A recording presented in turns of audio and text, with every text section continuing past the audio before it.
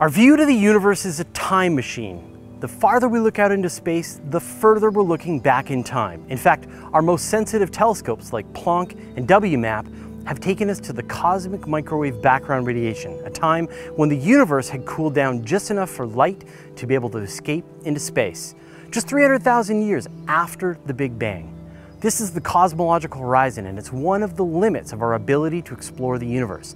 We can't directly observe what was happening beyond that point in the age of the universe. And it turns out there are several other cosmological horizons that will make it difficult for us to explore the universe.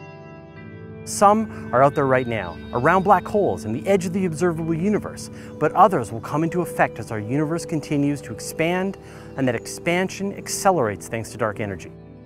Since we're talking about some of the largest scale structures, it's time to bring back Dr. Paul Sutter, an astrophysicist and the host of Ask a Spaceman here on YouTube. Paul, welcome back to the Guide to Space.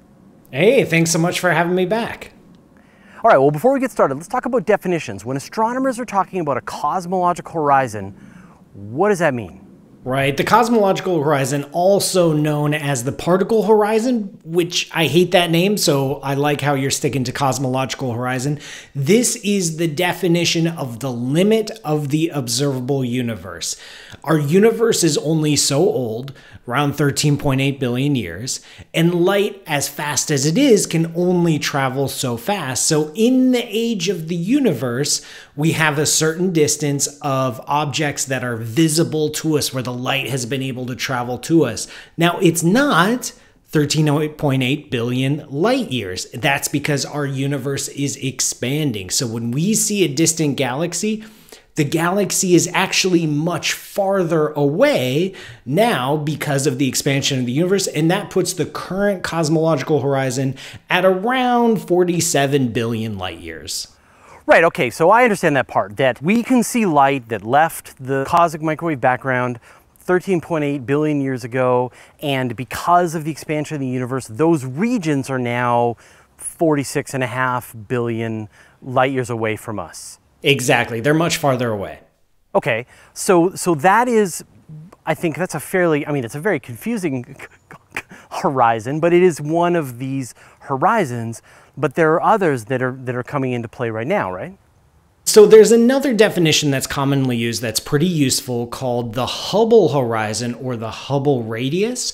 And this doesn't really have like a physical definition like the cosmological horizon does, but it's very useful. As you look out into the universe, the further away a galaxy is, the faster it appears to recede from us. This is what Edwin Hubble first discovered and led us to conclude that we live in an expanding universe.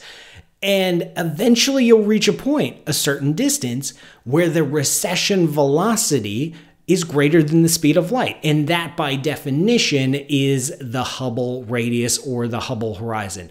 Objects past this appear to recede away from us faster than the speed of light. And this distance is the age of the universe, with 13.8 billion years times the speed of light, 13.8 billion light years away. So anything farther than 13.8 billion light years appears to recede away from us faster than the speed of light, including the cosmological horizon itself, which appears to be receding away from us at 3.2 times the speed of light.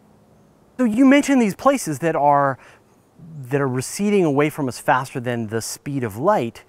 And so, since we're never going to develop warp speed travel, we're never going to be able to get to these places. So what is this idea that there is sort of this region that is possible to reach by traveling at less than the speed of light?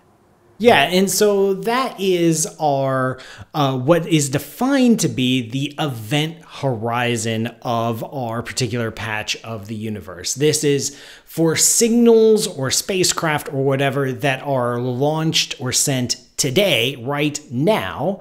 The question is, how far can they reach? Or another way to think about it is, if there's like an alien civilization in another galaxy and they send off a flare to say hi, how far can that reach? And that is called our event horizon. Not to be confused with the event horizon of a black hole. Right. I mean, I didn't pick these terms. I would have picked something else, but we're just going to go with it. It's called the event horizon. It's the limit of events, the limits of causality in the present day universe. And so there are galaxies that we can see right now that we can never reach. They might be within our cosmological horizon. We can see them because their light was sent to us in the past. But if we try to send a signal now, that signal will never reach the galaxy and vice versa. We've talked about time dilation and relativistic travel and how you could hop in a spacecraft and you could travel at 99.9999% the speed of light, and you could travel billions of light years in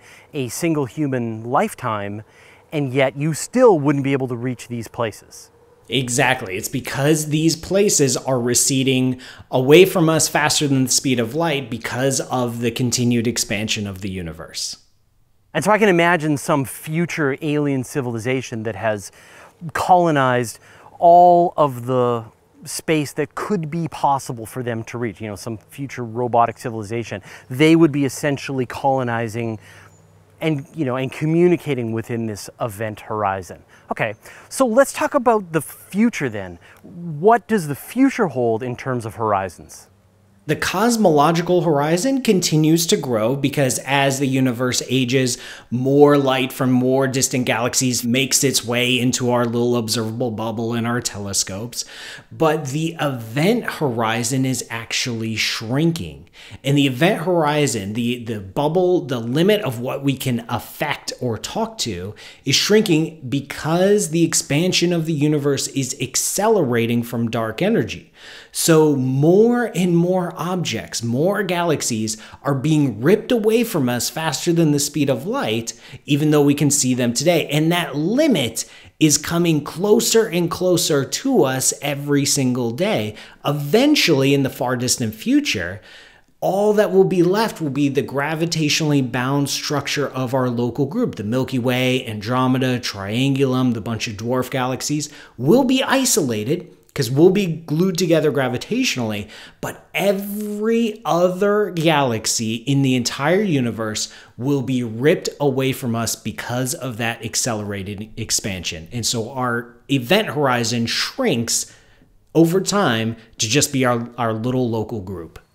Now, you mentioned something a little earlier that I just wanted to understand a little better. How are we going to be able to see things that are moving faster away than the speed of light? How can we even see those? Yeah, that's super cool. This is a really crazy concept that as long as you're inside the particle horizon or the cosmological horizon, we can see you. But there is a gap between the Hubble horizon and the cosmological horizon. There are some objects that appear to be receding faster than the speed of light and have always appeared to be receding faster than the speed of light, and yet we can see them. This works because they emitted light in the distant past, and as our Hubble horizon has expanded in the past, it hasn't been fixed.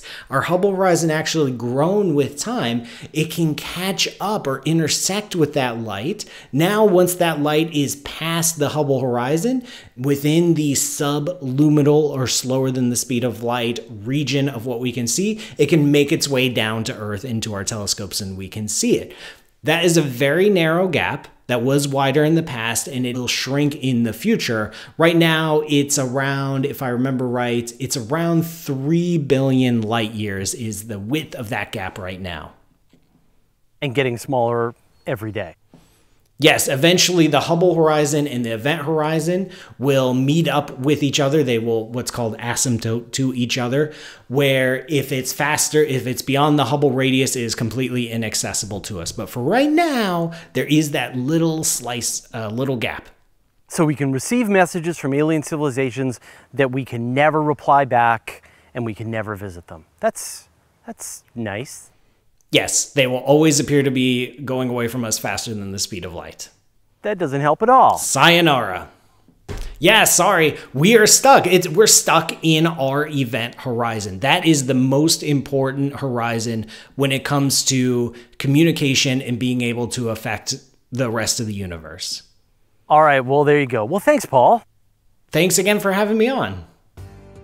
All right, well, we've now got a much better idea about the true scale of the universe around us. It's big, but it's not infinite, it's expanding, so that much of it will be long gone far into the future. Now I'm gonna put a link to Paul's channel at the end of this video, and you can find all kinds of cosmological and astrophysical videos there, including a recent 4-part series on the nature of gravity that was just excellent. So you can join him live on Thursdays at 4 p.m. for Space Radio. Are you feeling boxed in by all these cosmological horizons? Let me know your thoughts in the comments. Once a week, I gather up all my space news into a single email newsletter and I send it out. It's got pictures, brief highlights about the story, and links so you can find out more. Go to universetoday.com/newsletter to sign up.